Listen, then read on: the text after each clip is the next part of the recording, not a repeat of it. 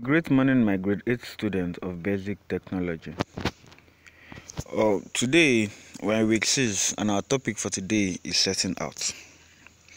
And the objectives of this subject should be, at the end of the class, I'm expecting you guys should know the meaning of setting out, the working drawing in setting out, tools used in setting out, and words that are used carrying out doing setting out.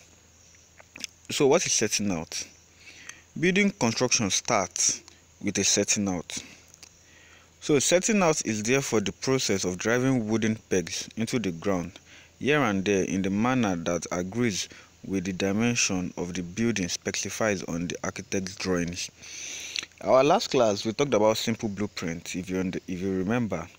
So with that, after the architect have drawn the plan and it has been authorized by the necessary authorities for the plan to be carried out, then setting out will take place. You have to transfer the scale drawing on the ground. So setting out will take place for you to know where to put it. So the working drawings of how setting out works is, you have to get the floor plan, the elevation plan, the sector plan, the detailed drawing, the schedule, the electrical plan, the plumbing plan, the garden plan. You have to get every working details on the setting out plan that is given to the engineer to look at. Also, tools used for setting out. There are a lot of tools used for setting out, but these are few. Steel rod, builder square, hand tools, power tools, machines, bulldozers, all these heavy duty trucks. There are a lot of tools and machines and hand tools and power tools that are used in setting out to make the work easier and faster. And words that are used during setting out, these are terms that are used in setting out: excavation,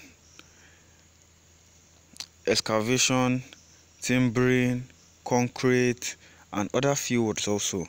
These are words that are commonly used while working on setting out.